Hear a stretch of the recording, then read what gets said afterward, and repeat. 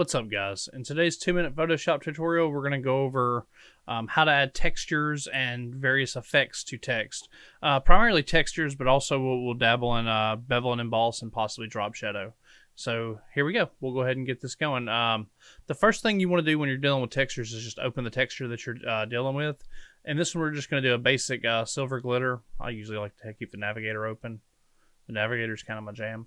But to get this as an actual texture, you go to Edit, Define Pattern, and then you'll just name the pattern. We're going to name it just Silver Glitter, which is just fine. And it doesn't look like it does anything, but Photoshop actually saves it as a texture.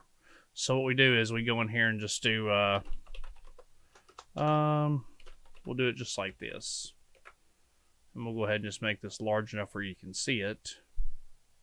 I kind of dig this font. It's kind of cool. But to get this texture on here, you just go to Layer, Layer Style, and this is where you do all your layer modifications. You'll go to a pattern overlay, because textures are technically called patterns in Photoshop.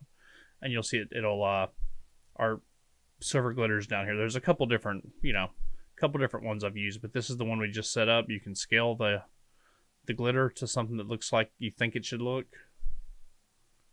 Like, I think that looks about right.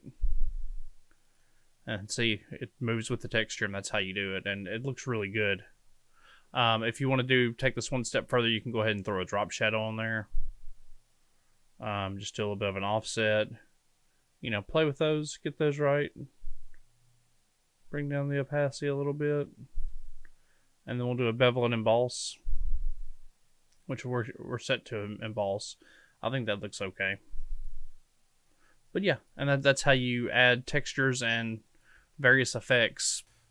Guys, I appreciate y'all taking the time to check out this tutorial. If you have any other ideas for Photoshop tutorials, feel free to drop them in the comments below. Also, please subscribe and like the video for updates on future content. I appreciate it, guys. Thanks.